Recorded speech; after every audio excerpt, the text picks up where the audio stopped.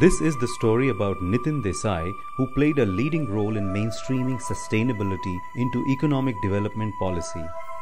This led over 2 decades to the Sustainable Development Goals articulated and approved by the UN General Assembly.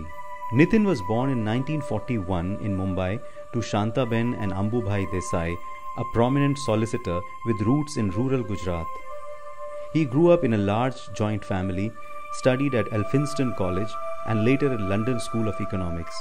He was on the faculty of 2 British universities and worked briefly in the private sector before joining the Planning Commission in 1973. Nitin married Aditi in 1979 and with their 2 children lived for many years in Geneva and New York, where Aditi also contributed to UN's work with non-governmental organizations.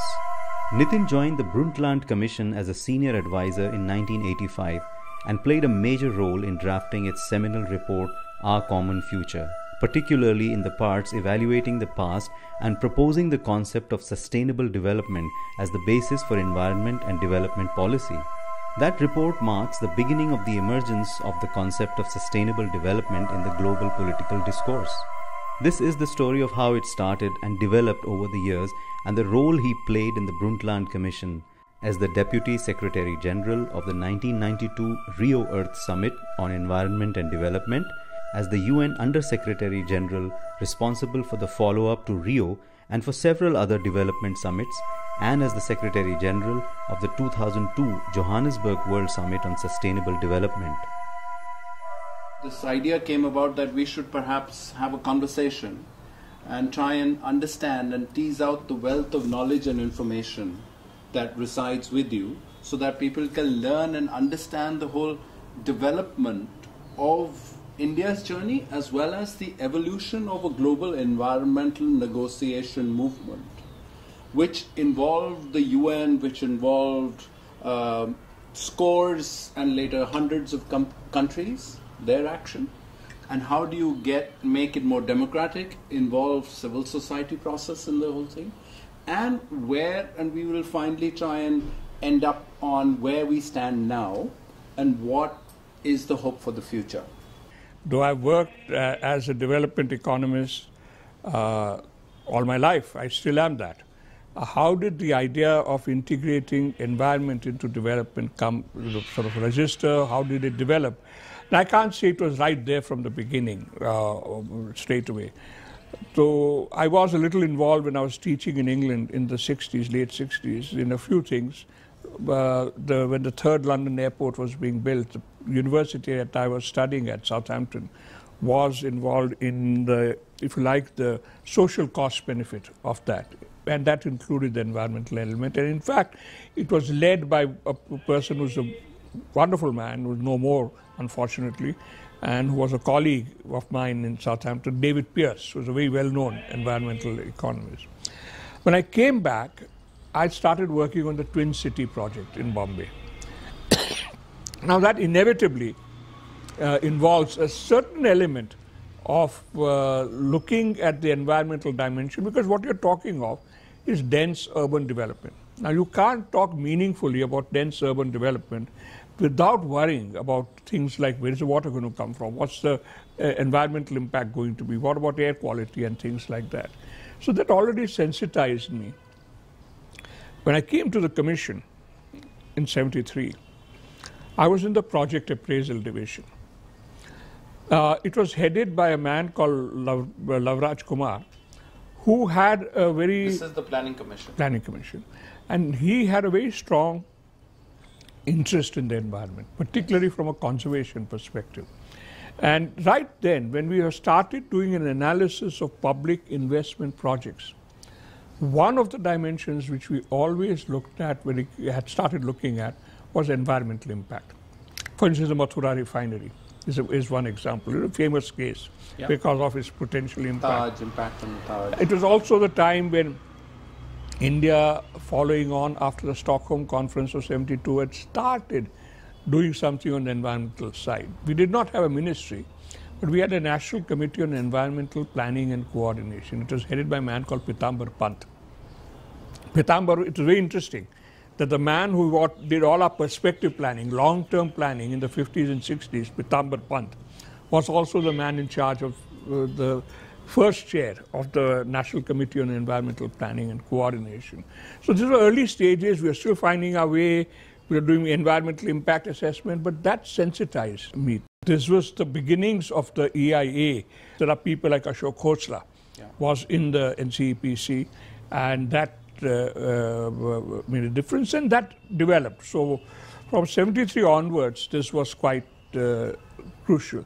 And do not underestimate Mrs. Gandhi's role. Mrs. Gandhi was the one prime minister who we've had who really thought environment was more important than almost anything else. Remember, she stopped Silent Valley, and she really had a deep commitment on environment. Yeah, I think Jairam Ramesh has just written a book on. He's just written a book, and remember, I keep reminding people that at the first UN Environment Conference in Stockholm, the only head of government other than the host country who went there was Indira Gandhi. Right. And she made that famous speech about poverty. Yeah, and the Project Tiger was also launched. Project Tiger comes in, and that whole process starts. Mrs. Gandhi's role is very important in bringing bringing environment into Indian policy thinking. It must have been difficult because 70s were the time of, a lot of nationalism. Banks had just been nationalized. There was shortages of commodities, of agriculture, food grains, and other commodities. So in that scenario, to try and integrate environment, and we'll come to the genesis of sustainable development, but to integrate environmental concerns in these must have been a difficult and yes and no. We didn't use words like sustainable development, yes, but let me give one thought here, that because of the sheer importance of agriculture in our country, we've always had this focus on, for instance, drought-prone areas program, and things like that. That started much earlier. And that was a very resource management-oriented program. In fact, I would argue that in the 60s, the special programs that we had were actually very environment-focused. And it's really later that populism comes in and becomes anti-poverty, Hill area program, drought-prone area program. All our struggles in trying to cope with nature, to live with the cycles of nature. Absolutely. And then even with the Chipko movement in the 70s. That's right. Those are, again, development issues, but you can also see them as environmental Absolutely. issues. So to try and understand the two together is probably beneficial, and none better than people who feel it and live with it. Absolutely. To try and understand and integrate that into the thought process. This idea that basically you cannot have livelihood if you neglect the resource on which livelihood depends is an important idea. The reverse is equally important, that you can't protect a resource unless you protect livelihoods. That is, both things have to be done together. I can't go and say, I will protect this pasture land and forget about the needs of the people who use that pasture land. Equally, if I want those people who live off the animals to do well, then I'll have to worry about the quality of pasture. So the two have to go together. This was not always there. It was because initially our focus was on one thing, the resource. And later our focus shifted to the other thing, the anti-poverty side. Right. I've always felt that one of the weaknesses in our system is we've not successfully connected the two well.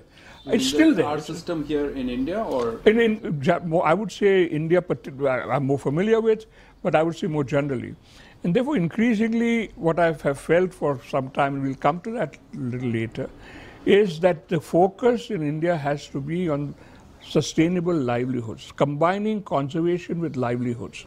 And that is something which is still work in progress. It's not happening on a scale. But to get back to the 70s. So, yes, I think this was happening. And then if you go into the early 80s, when the sixth plan was done, Dr. Swaminathan and Professor Menon were there in the Planning Commission as members. And if you look at the text of the sixth five-year plan, I was very involved in the drafting of that because I was at that time and a fairly senior advisor in the Planning Commission, and besides my work on projects, I was also sort of like a overall advisor on development. And if you see that, the word sustainable development actually is used there in the 81-85 plan. The word sustainable development is actually used in that plan.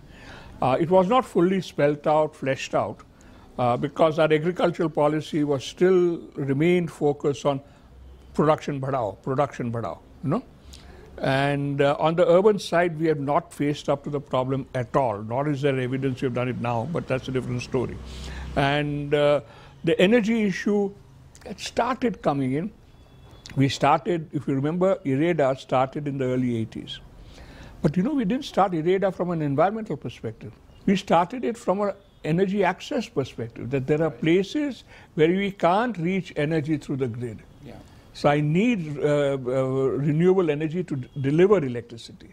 So we actually started IREDA a long time ago, you know, long before the world was talking renewable, but not from a very different angle. You know, as a hardcore economist, as you with a degree in political science, and then to move to speaking about sustainable development, you do mention that you've learned and all these things, but how does this come about?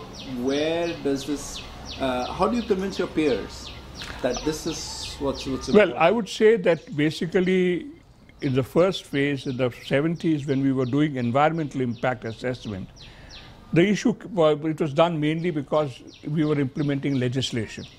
There was pollution control legislation, etc. So we were, in a sense, implementing legislation. If somebody from a public sector said, my God, this is going to cost us something, we said, you can't, but you will have to do it because the law requires you to do it. So the impact was more from, I don't think we convinced people. I think a lot of the stuff that we did in environmental impact assessment was more because of legislative pressure. There are one or two other areas. In water resources, for instance, you know, we started looking at it. I'll give you one interesting example. I remember when I was there in the commission, we got a project to build a dam in the middle of the Mahanadi, you know, for holding water back. And in the government, when you get the proposal, the whole file comes, which is this thick, and the notings go back decades. I obviously must have had time on my hands because I read all the notings. And I came across a noting by one of the persons who had looked at it, saying that this thing will have an adverse impact on the coast of Orissa and affect the Paradip port. So this dam was hundreds of miles from the coast. But if you had held the water back, it would have affected the littoral drift and the coast. Now that was a sort of thinking of looking at environmental impact on a much larger scale than what's being done. Typically they would only look at it in a very highly localized context. So some of these things started doing, and in fact that project was at that time stopped. Something else happened, a little, which brought me even more deeply into this. When 78, a National Commission on Backward Areas was set up with Mr. Shivraman as the chair, and I was the member secretary. Now, in the very nature of things, when you talk backward areas, you're talking of the place. I visited the Sundarbans with him, for instance. We went to the northeast, then hill areas, drought areas, all that. We were forced to get into the fact that you cannot talk development without addressing environment. That there is no point in talking about development in a hill area or a drought-prone area or in the Sundarbans or so on, unless you address the resource issue. So that's, all these things were building up. I can't say that it had all come together in one concept. And then, you know, so this happened, 80s, as I said, we got into this was being done. I got married in 79, Aditi enters. She, of course, came from a sociology side, but she came from a family which had a, how shall I say, a great passion for things of nature and so on. which I did not necessarily have. I'm no great gardener or anything. She got a little involved in some training projects on the smokeless chulas. So her involvement has been more at, in terms of ground level work, in terms of she's worked very much at the ground level in terms of working with these women and training them in smokeless chulas and so on. So in a sense, my horizons were widening. But I can't say that it had all come together. And I think it only came together when we faced the challenge of the Brundtland Commission. Right. That's where it all. So the influences were there, the sensitivity was there, and in fact, I was called into the Brundtland Commission. So yeah, that's what I was. What was your involvement with the Brundtland Commission? See, when and if you can tell us a little bit about, when it was set up and what was its mandate. Yeah, my Brundtland Commission was set up in I think late '83, early '84. And its mandate, it was called the World Commission on Environment and Development. The origins of this were that after '72, UNEP had been set up, United Nations Environment Program, whose first head was Maurice Strong, and the next one was Mustafa Tolba. And there was a feeling that it was not delivering. I personally think that's an incorrect assessment, because almost every major environment ministry in the world is a post-Stockholm achievement. So I would say that it's not entirely correct to say it did not have an impact. Yes, its impact was largely environmental. But remember, it was a conference on human environment, not an environment in development. Its aim was not that. Its aim was to say that we need to act so as to protect our environment. Therefore, pollution control and so on, and conservation were the two big things which were driving it. I would argue that it was actually more successful than people said, but people thought it was not that effective. So this is why the Europeans wanted something, so they set this up. The Japanese were the big supporters, of this whole initiative, because it was out of UN initiative, so it had to be funded. They brought together a team, and they had a man in charge of the economic side, the senior economic advisor, as he was called, which is Vicente Sanchez. Now, Sanchez came from Latin American radical economics background, about the center-periphery relations and things like that. The Secretary General of the conference was a Canadian gentleman, Mr. Jim McNeill, who was a pollution man. He had headed the Environment Directorate of the OECD, which was basically pollution management. And you can't imagine a gulf wider than this. On the one guy who sees it largely as a legal jurisdictional issue, and another guy who sees it as a fundamental systemic issue, so there was a complete breakdown. Amongst the commissioners, there was a sense amongst those who came from developing countries, this is a conspiracy to stop us growing. And a lot of the developed country guys had come from a very pure pollution control environment background. An example would be Bill Ruckelshaus, who was the head of EPA. So they ran into a problem. They said, we have to do something. So somebody had the idea, why don't we get a development economist who is open to environmental ideas? So they asked Ashok Khosla, whom they knew, because Ashok had been earlier in UNEP. Ashok Khosla suggested my name to Jim McNeill, and Jim McNeill met me, and he said I'd deliver, so I went there. And that's how it all started. So I can tell you a little bit more about what happened. This was also the time of the Rome Conference on Limits to Growth. And that was a little earlier. That was earlier. So there was the Club of Rome. The Club of Rome. So there was also this feeling that this was probably an attempt to somehow impose growth limits. Yeah, growth limits. Yeah. So limits to growth was there. There was a World Conservation Strategy. Incidentally, the World Conservation Strategy does talk of sustainable development, but largely from a conservation perspective. So that's how I got into Brundtland. And when I joined Brundtland, I could see the breakdown. And what were your interventions in that regard? I would say at the beginning, there were 3 commissioners who were asked to explore all this. One was Maurice Strong, the other was Sridhar Ramphal, was Secretary General of the Commonwealth, and the third was Janos Stanovnik. And the idea was these were three people who represented the North, the South, and the East, and they would try and I was there very soon after I joined, and I heard them and I could see that the differences were not that huge, that they were bridgeable differences. Yes, they were there. And that's when I started talking about sustainable development and so on. And I drafted that by now a fairly famous note on the concept of sustainable development, which was placed before the Brundtland Commission. Famous definition, which was written in that first note which I wrote for them: meeting the needs of the present without compromising the ability of future generations to meet their needs. Neither the word environment nor the word development is used.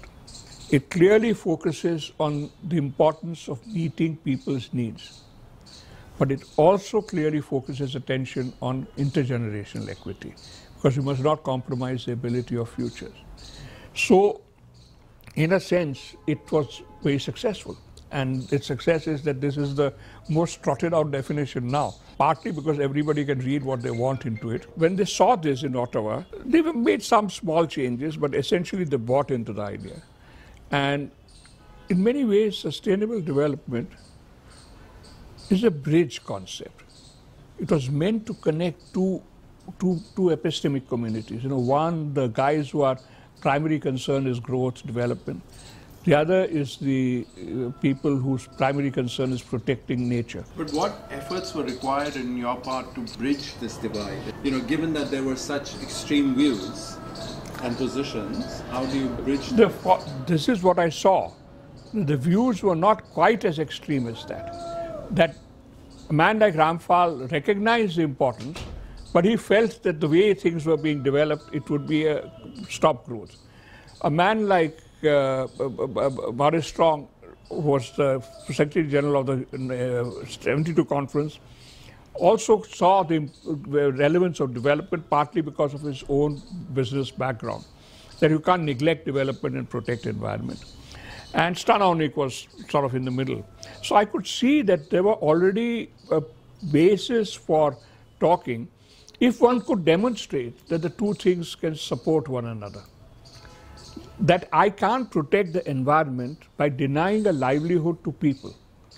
Right. I can't give people a livelihood if I destroy the environment. It is a very simple idea, and it's so obvious. Yeah. It is so obvious. It's simply a matter. Sustainable development is nothing but elaborating this in a larger context where you're not just talking about a farm, but you're also talking about non-renewable resources, you're talking about global risks and all sorts of things. And if you look at that chapter, and particularly the longer thing that I had put up before them, you will see that all of these issues are there. I've been rereading it after now what? It's more than 30 years since I wrote it. And I must say it still reads very well, in the sense that it actually has all of the key issues of balancing written into it, in that you see that long chapter there. And that is what worked. And the interesting thing is the change that I saw. By the time we finished the commission, a man like Ruckelshaus, was an old-fashioned pollution control man, started saying, this can't be done unless the debt problem is resolved. And a man like Ramphal, who thought this was a conspiracy to stop growth, started saying by the time we finished that we cannot get growth unless we start worrying more about the environment. This was the one criticism that the Brundtland report got from the mainstream environmentalists, that you people are too soft on growth. This was one of the criticisms which has been there of Brundtland, and that was something which I must say probably came in with some vigor because of me. Because I came from a poor country. And I said, there's no way in my country I can go back and say that you have to give absolute priority to protecting nature and environment. Yeah. That people are starving and dying. And there's no way I can do that. No, but the thing is, yes, you need to give it priority, but why do you want to give it priority?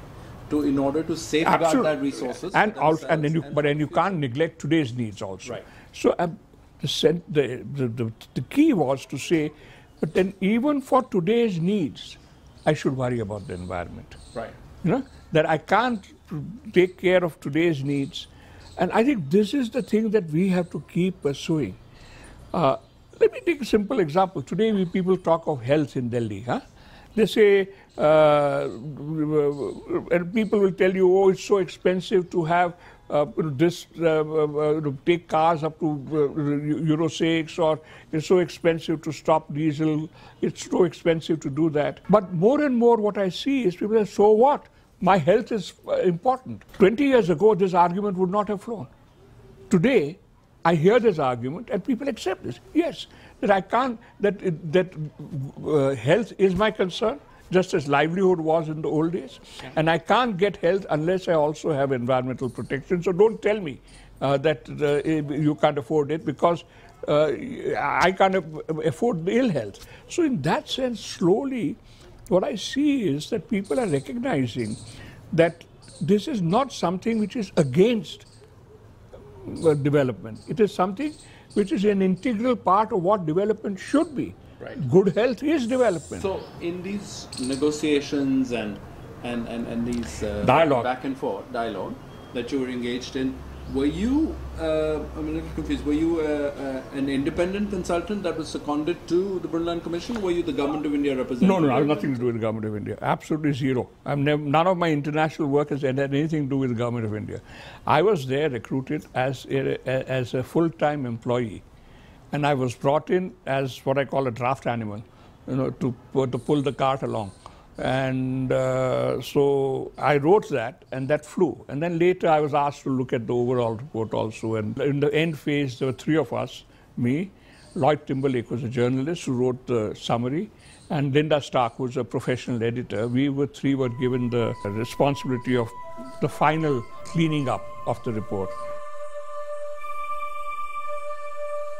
From Brundtland, you then returned to India. From Brundtland, I returned to India. And I think Brundtland's impact was a second thing. Let me just, before we leave Brundtland, the second area of Brundtland which struck me and which had a longer term impact on my thinking was that the way in which the hearings were held and the way in which NGOs participated in the hearings. I remember one of the first ones I went to was Sao Paulo. And in Sao Paulo, they took us to see what they said was a very good place for pollution management. And there was a Brazilian NGO who sat in the bus with us. And while this man from the front of the bus was giving us a lecture on one of the wonderful things they were doing, this man from the back of the lecture was shouting out why that fellow is wrong and why all this is happening. And I could see now that the environment is a common interest, a public interest. Right. It is not the interest necessarily of those who are powerful. That's certainly not necessarily the interest of those who control the economy. And therefore, it's very important to have the voice of those who do not control the economy, who are not in positions of power, being heard. Right. And the importance of the NGO in environment is, it in the very nature of things, the environmental concern is a mass concern which concerns everybody, and will never be the priority concern of those whose primary job is to make money. So this is why, that was a broader thing, which impact, which I saw. Right. I had not experienced this. We didn't have that experience in India, of NGO. Yeah. It was ours thing is very bureaucratic, and you meet other government officers, top down. But we didn't have a system of. We had consultation. We met with experts, yes, but not. I wanted to say that when I got married to him, he was the first government servant I knew. I used to go in demonstrations against the government for many issues, basically there were social, political, these kinds of issues of the time. And whatever was wrong, he used to say, I am not the Sarkar, I am not Bharat Sarkar, so don't blame me for it. I try my best to do what is the right thing. But he used to always say that the country works despite the government. You know, he says, ये हमारे देश ये चल रहा है. It's not because what Bharat Sarkar is doing is despite Bharat Sarkar. Right. Hindustan चल भारत भाग्य विधाता हमारा देखभाल करता है. इसके So in fact, I was just about to come to you, and so I'm sure you went with him to Sweden, and you know, did you see? No. It was in Geneva. Geneva. Okay. Geneva, that is later. Okay. She was at Geneva during the Brundtland Commission. Right. She was very much there. And what her involvement in, which then I saw much more of, came after I returned. See, after I returned, as I told you, I was not directly... I was the environmentalist in the family.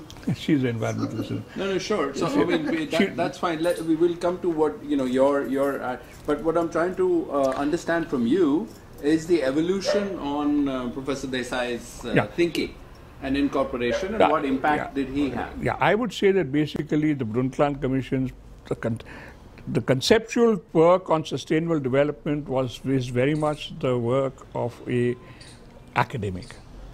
If you read the piece that I wrote for Brundtland, yes, it is written in a more fluent style than an academic paper, because I had enough experience of convincing people who are not academics in the Planning Commission.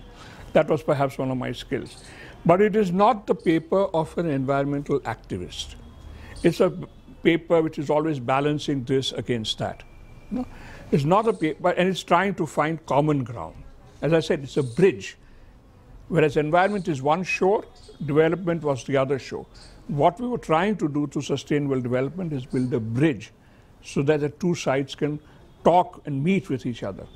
So in that sense, it was never something which, it had to be written in a form which would be acceptable to both sides. On balance, I think I would say that because I wrote it, it has probably been more accepted by people who come from the development side, whereas I think the people who are primarily environmentalists, conservationists, etc., have always looked at it with a little bit of suspicion, you know, saying that this is a trick to, you know, type of thing. But it has changed because of the European, and then it has acquired a certain status now as a slogan and so on. So let's hear from Aditi on what. No, my perception of Nitin, I mean, one reason I even got interested in him was that his broad understanding of all the subjects and the linkages between these subjects. And his job in the Planning Commission was Project Appraisal Division, which handled all public sector projects above 2 crores of rupees. So, and because he came there and he got stuck, and this was a period actually early 70s, 72, I met him later in 77, when Bangladesh war had been won and there was a euphoria that India can go places, etc., etc. And he left this job. Of course, Dr. Chakravarti was instrumental in getting him here. But once he came here, people used to come for 1 year and go back. He could have gone back to Tata's to his 10,000 rupee job. It was an exciting job also.